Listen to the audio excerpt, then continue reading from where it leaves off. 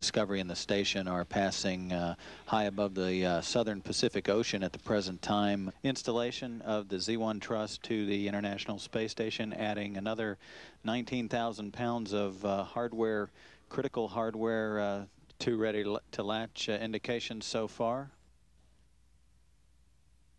Okay, looks like we've got 3 out of 4. 2.8 inches. 4 RTLs. And we've got 4 RTLs. Right. Koichi, you demand. Okay, we're looking for... Pressing in. 2.2.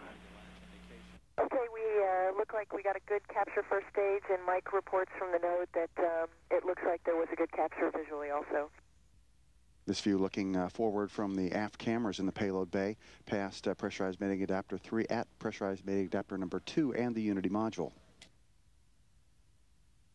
Discovery currently flying at an altitude of 233 miles as it moves up over the Gulf of Mexico and soon to be crossing just to the south of the Florida Peninsula. And you can tell one of the panels is off because Bill is working on the LB GNC jumper install. And here comes the pedals opening. Okay, we're watching.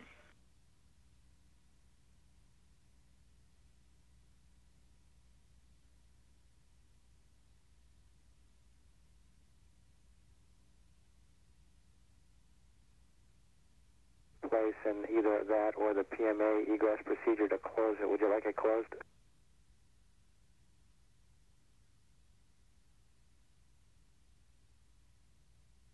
Nellie, thanks for asking, but the PMA2 grill cover should remain open.